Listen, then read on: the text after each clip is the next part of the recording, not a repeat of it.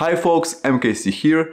After 7 years since I started my programming journey, I was promoted to the lead Frontend Engineer position at SmartRecruiters. This is one level above the senior, so this is obviously a huge achievement for me, especially having in mind my humble beginnings. Today I will show you advice on mindset, on learning, on what you can do to actually advance your career quickly and to become a successful programmer, stuff that have worked for me well over the years.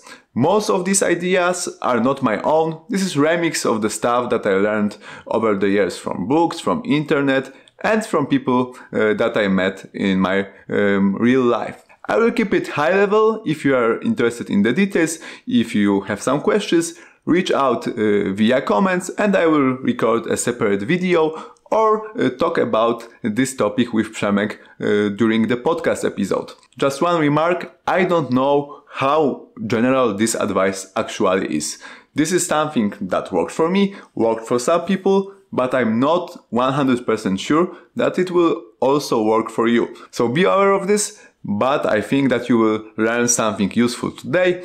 If you will, leave a thumbs up under the video, consider subscribing the channel, and without the further ado, let's go to my first point. My first point is actually about the mindset. This is really important and something that I can see a lot of beginners struggling with. I also was struggling with this, is like changing the mindset from the sprint to the ultra marathon, which learning how to program and becoming software engineer actually is. If you are looking for a quick and easy money in programming that you can get in 6 months, 1 year, there is none left. There was none when I started in 2015, and obviously there is none in 2022. So I landed my first internship 1 year after I have started to learn how to code. This first year was pretty chaotical. I started with Python, then I went with JavaScript. I was all over the place.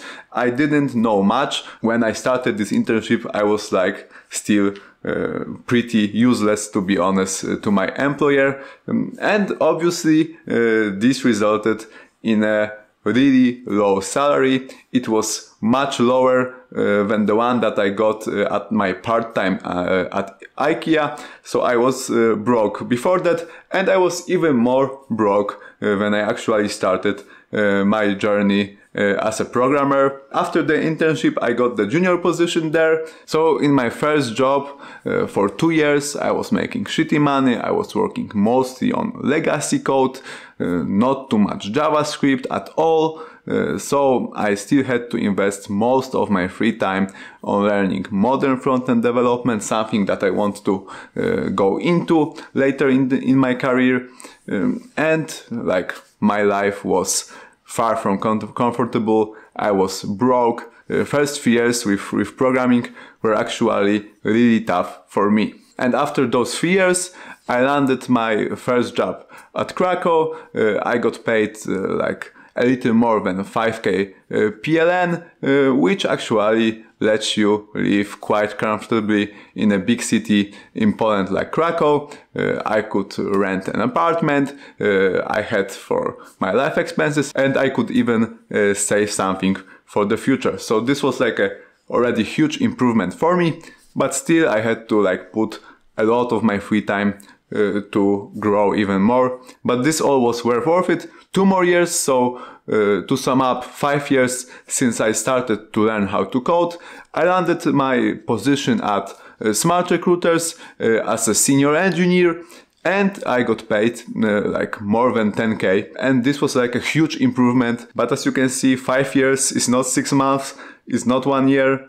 In my opinion, the most important to actually be successful at this learning endeavor, at this advancing as a beginning programmer, is making this mindset shift that not money is most important resource at the moment for me. It's actually my time and my energy, because this is the stuff that I can use to learn, to grow, and to become better employee, to become a better engineer. And to have as much time and energy, you have to sacrifice a lot of stuff. And some of this stuff seems like a obvious part of everyday life, but it actually isn't. So what you should do is to at all costs avoid activities and stuff in your life that will steal your time and energy. Social media, daily news, politics, partying, toxic relationships, doing more shopping than needed, cooking more than needed. This way you can save a lot of time that you can invest in advancing yourself as a software engineer. And we have like this second category of stuff that actually will help you have more time and energy in the long run. And by that I mean prioritizing sleep, I mean doing sports, having a gym membership. I know it can be a huge cost if you don't have money, and to spend like 100 zlotys on gym membership sounds like a lot, but this will actually add time and energy to your life, because you will feel better, your brain will work better, and this will help you to actually advance faster. Meditation, reading, journaling, this is all like activities that add to your time and energy bank in the long run and are great investments for yourself. Then there are like some skills that actually let you maximize your time and energy. So if you learn how to learn, actually how to use books, how to use internet to learn, you will grow faster, obviously. There is this book that I often recommend. It's called Mind for Numbers. Then you should also spend some time learning basics of time management. The obvious classic here is Getting Things Done. And the last but not least is learning enough English so you can comfortably learn in this language, read books, listen to podcasts, watch videos. English is a huge lever when it comes to being a self-taught programmer. And then when it comes to learning programming, invest a lot of time in learning fundamentals. I know there is like a strong temptation to jump right into the sexy stuff that is at the top of the job descriptions that you read. React, Angular, Vue, Svelte, whatever. This stuff is obviously important if you want to specialize in front-end development.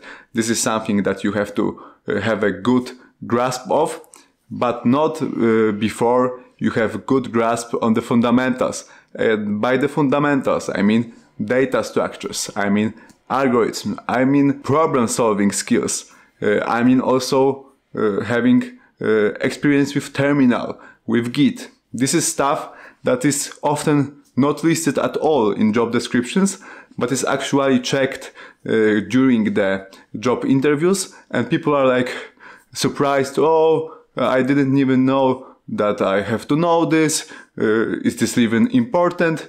Yes, it is. This is like the fundamentals of being a software engineer. And to build those like programming fundamentals, I would once again recommend doing CS50 course from Harvard. This is really solid stuff. If you do all of the exercises, all of the projects, you will have good enough fundamentals. Then focus on having a deep understanding of JavaScript language if you are interested in frontend. Obviously, I read the You Don't Know JS book series.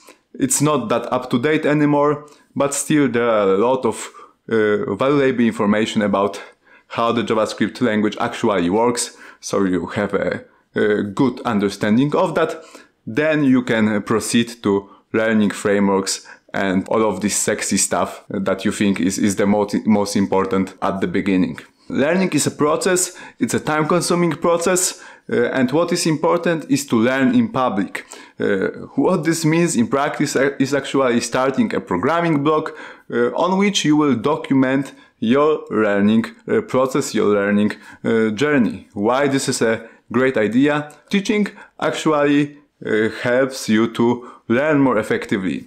You can easily identify gaps of your gaps in your understanding. You have to like simplify, you have to extract what is the most important, And this has a huge positive impact on your learning process. So when you have a blog, when you are learning in public, at the same time working on really important soft skill, which is called writing, obviously.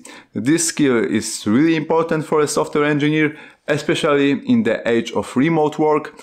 You will write documentation, you will write a lot of Slack messages, and this is stuff that will help you actually advance as a software engineer, even if it doesn't seem like it. When you will learn in public, you will at the same time promote yourself. This is stuff that you can put into your CV, similarly to your portfolio. This will show people that you have like dedication, that you care about this stuff, you learn on a regular basis. So this is like a huge plus that will make you stand out from the crowd of other beginners. There is a huge discussion about going to college. Is it worth your time? I would say it's worth your time because it's for free, at least in Poland. If you are in US or in some other country when you have to pay for your college, for your university, I would like reconsider. But if the higher education in your country is free, I would definitely do this. I did this after dropping out of law degree. I like attended information and communications technology at university in Bydgoszcz. This didn't add too much to my practical skills that I use in my job, but it was crucial for me to land this first internship, to land the first job. It added some credibility to my person, and it also involved some tax benefits for my employer. This was a small company, so this was actually important for them. If I wouldn't be a student, I most likely wouldn't have a chance to learn there, and maybe I wouldn't be here at all. This may sound really cliché or really obvious, but from my personal experience, it's not that obvious in practice. What I want to say is be a great employee and a great colleague. What this means in practice for me is the first thing. So if your manager or your colleague is looking for someone to do an extra task, be a volunteer and do it. You will learn something new. Obviously, you will have to work harder. You will have to endure more stress. But at the beginning, this is what you have to do. You have to sacrifice your comfort, your time to learn faster, to improve. So this is a great opportunity that will help you advance quicker. But being a yes man is great, but you actually have to deliver the stuff that you committed to. And if I would rely on memory when it comes to all of the commitments that I made, I would fail miserably. But I have this great habit that I can recommend to you, is that I write everything down that I like commit to, and that is mentioned on a meeting that has an impact on my work, on my time. I use Todoist task management app, and this app has a great quick add feature. So if I'm on a meeting in person or remotely, if something like this comes up, I open this quick add and I write down. I write the date when something has to be delivered, what has to be delivered, all of the context in the description. I press enter and I don't have to worry about it. I can focus on the meeting and I can write the next stuff down if something comes up. This way, even if like 20 things comes up, I have everything written down. And I always had this rule, help others first, then do your stuff. If someone comes up to me and asks for help, I try to help them if I can. Even if it means that I will be late on my task, I will put more work into my stuff later, but I want to help people so they can also deliver their stuff. Obviously, this makes me happy that I can help. This push the whole team forward, and people that you help will actually want to help you in the future, and you will need some help for sure sooner or later. And one more thing regarding like team interactions, for me it's really important to do the homework first and then ask questions. So that is this advice that you should ask as much questions as possible. There are no stupid questions, To be honest, I don't agree. As programmers, we can get much knowledge ourselves. We can read the code, we can read the commit history, we can check the Stack Overflow. Then if we are still stuck or we need some more context, then we can reach out to people. But asking questions before doing the homework, in my opinion, is unrespectful of time and energy of your colleagues. So I always first do the homework, and then if I still have questions, I ask them. And the last advice, which is actually double-edged sword, let's say, is having really high expectations for yourself. This is, in my opinion, the only way to actually exceed the expectations of the market, of other people, because if you have a really high bar for yourself, most of the people will put it lower, so you will exceed what they expect from you. What it means in practice for me is having a clear plan for a day, having some goals that I want to hit. If I don't hit them, I learn from the mistakes, I analyze why something didn't happen the way that I wanted it to happen, and I try to don't make the same mistake again. I also think being humble and open is really important, especially at the beginning. There will be like a lot of people that are better than you at programming, at soft skills. It's great to observe them and see what they are doing differently than you, because there's a lot of stuff that you don't know yet. But remember one stuff which is really crucial for your mental health, for your self-esteem, is that not all of the stuff is under your full control. You have to obviously take 100% responsibility under stuff that is under your control. Your time, your energy, how you spend your time, how you spend your energy, but some of the stuff won't be under your full control. The decision about your application to a junior position is not under your control. You can control how much did you prepare, you can control have you learned from the interview, the questions that you didn't answer. This is the stuff that will let you succeed in the long term, but in the short term, you don't have control over these individual decisions of other people, so don't take them personally. When I think about how it all turned out for me, there was a lot of luck involved. Luck mostly in the form of great people that have helped me, that have sensed my potential and helped me realize it. Without them, I most likely wouldn't be there when I am, even with all of this great advice that I'm giving you. But there is this great saying that luck is actually when the preparation meets opportunity. So this comes back to this taking responsibility of what you have control of. If you put the hard work in, if you put the sacrifices, the opportunities will come, you will take them, and you will be in a great place, which I wish for you, obviously.